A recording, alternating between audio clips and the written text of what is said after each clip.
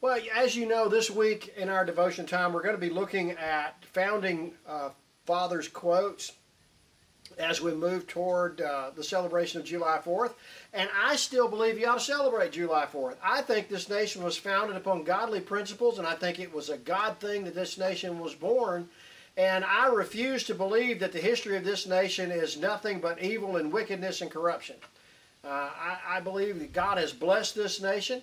And if you look at our founding fathers, most of them were professing Christians. The one we're going to look at today claimed to be a deist. However, the eulogy that he wrote himself for his own funeral, which is in fitting with his character, has this to say: "The body of Benjamin Franklin, printer, like the cover of an old book, its contents torn out and stripped of its lettering and gilding, lies here food for worms.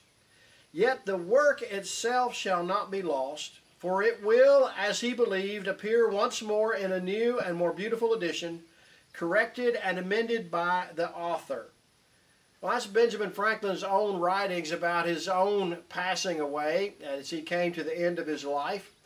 Now, Benjamin Franklin was a deist, claimed to be anyway. However, he was informed by the Bible. He believed in God as the creator and sustainer of the universe.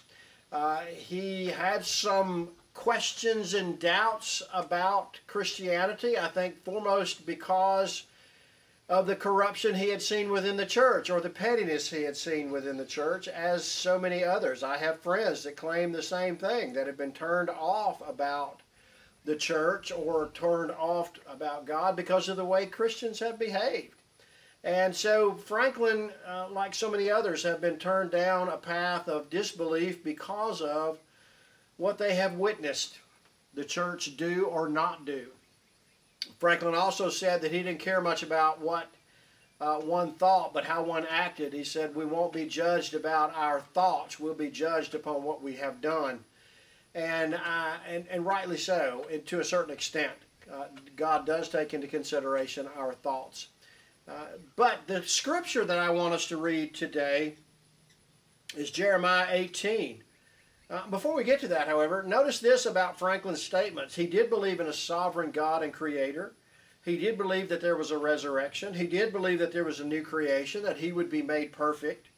He did believe that death was inevitable and that God's mercy, goodness, and kindness would be discovered even by him.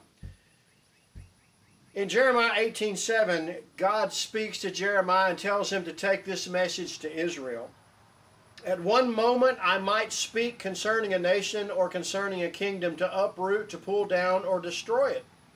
If that nation against which I have spoken turns from its evil, I will relent concerning the calamity I plan to bring on it. Or at another moment I might speak concerning a nation or concerning a kingdom to build it up or to plant it. If it does evil in my sight by not obeying my voice, then I will think better of the good which I had promised to bless it. So now then, speak to the men of Judah and against the inhabitants of Jerusalem, saying, Thus says the Lord, Behold, I am fashioning calamity against you, and devising a plan against you. Oh, turn back, each of you, from his evil way, and you reform your ways and your deeds." So what's the point? Well, my point is this. This nation, as I hope to demonstrate throughout this week, was founded upon biblical principles, upon the principles primarily found in Christianity. You may call it Judeo-Christian if you like, and I'm okay with that. But they were certainly Christian principles. They believed that liberty is a right not given by states but derived from the Creator himself and given to all human beings.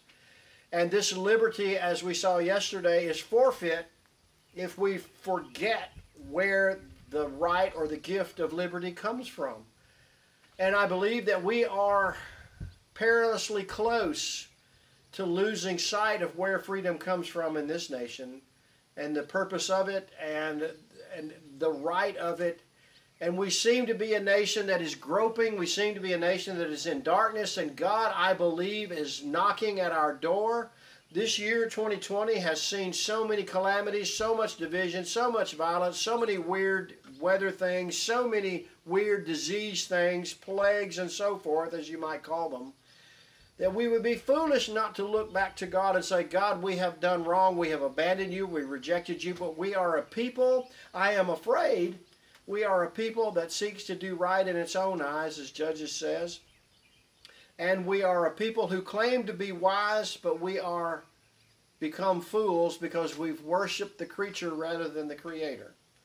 And so I am asking you, pray with me from now till July 4th, the celebration of our nation's independence. And I'm going to celebrate it. I hope you will too.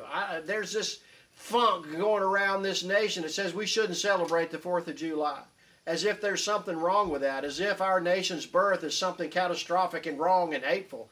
Disagree with that wholeheartedly, and I pray that you do too. All real Americans would stand up and celebrate the 4th of July. Our Declaration of Independence is a unique document that celebrates the liberty of all humanity, not just those of this nation, but all human beings around the world, and recognizing that we have a Creator, and that Creator has given us the right to liberty and to life and the pursuit of happiness, among other rights that He's given, that He's bestowed upon us just by the fact that we're born. And I think that's worth celebrating. I think this nation is worth celebrating. Is it perfect? No, by no means. Are there injustices? Yes, absolutely. Are there things wrong in this nation? Sure. That doesn't mean that it's not founded upon the greatest principles ever. And I will celebrate that, and I hope you will join me in celebrating that and promoting that and proclaiming that, because I believe this nation is a city set upon a hill, to be a light unto other nations, to proclaim liberty and freedom. But that liberty and freedom is found only in God through faith in Christ Jesus. So I'm asking you as a believer, if you are a believer, to join me in prayer, in praying for our nation, that we would return to God and our faith in Christ and the principles upon which this nation was founded. I pray that you know that truth. I pray that you know history and will read history and not just let revisionists tell you what happened, but read it. Read what the founding fathers wrote themselves. People like John Adams, people like Jefferson, people like Washington. Read what they said. These were devout believers and who were against injustice and who were for liberty for all people. And I pray that you would come to that knowledge. But the knowledge I pray that you come to more than any is that you know Jesus Christ is Lord and Savior. Hey, listen, God loves you. He gave His Son Jesus to die for you, that you might have forgiveness of sin, eternal life, and joy indescribable right here and right now. And in the midst of all the chaos and violence and destruction and division within this nation, my goodness gracious, you need to know that God loves you and that He's got a plan. He's working all this out, and that you can be assured that He's going to work it out according to His will. I pray that you know that, and I pray that you know Jesus is your Lord and Savior. Until tomorrow, God bless you. I'll see you later.